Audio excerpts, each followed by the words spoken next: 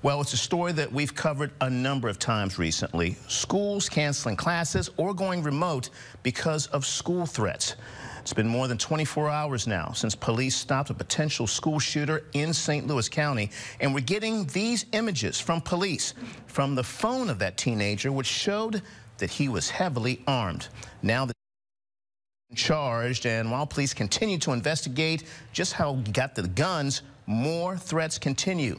First Alert 4's Melanie Johnson is hearing from parents who are concerned for their children's safety in their schools.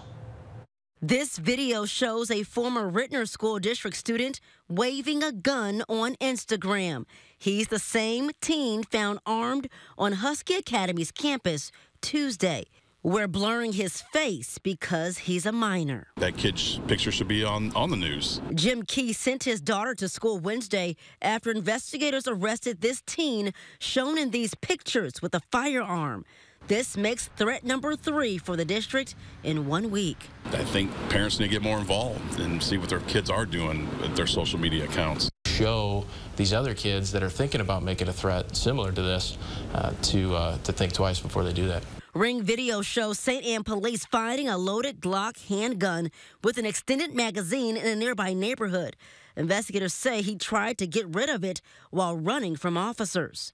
Governor Mike Person commended the Ritenour community on X, calling the response quick and thorough, and going on to say law enforcement prevented a horrible situation for Missouri students. We had detectives up at 9 o'clock last night, at midnight, at 1, 2, 3, 4 o'clock in the morning. St. Louis police also investigating a shooting threat made Tuesday night on this social media post, listing several St. Louis public schools and showing a gun. We're going to find the person who posted it, and we're going to hold them accountable. Lit for Life, a St. Louis City charter school, also listed. They decided to go virtual Wednesday as a result. Late Wednesday night, East St. Louis schools revealed in a letter to parents a suspect believed to be responsible for the online social media threats has been apprehended. But police warn some families are delaying their investigation. Parents are screenshotting and posting the message online, but they're not calling the police. That is such a hindrance.